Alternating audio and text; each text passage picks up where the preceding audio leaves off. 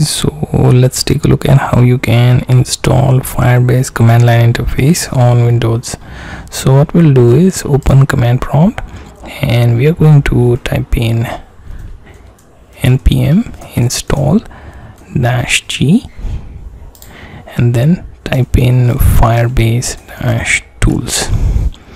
Okay, if you have yarn, you can use that by typing yarn global add Firebase -tools.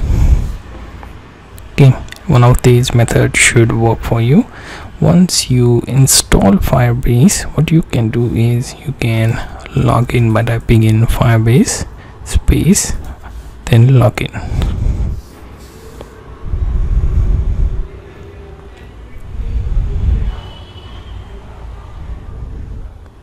Okay, then it will ask you if you want Firebase to collect usage and error reporting information.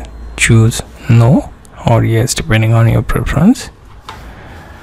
Okay, now it should take you to authenticate using your account here. Now here you have to choose to give permission to your Firebase command line interface. Click allow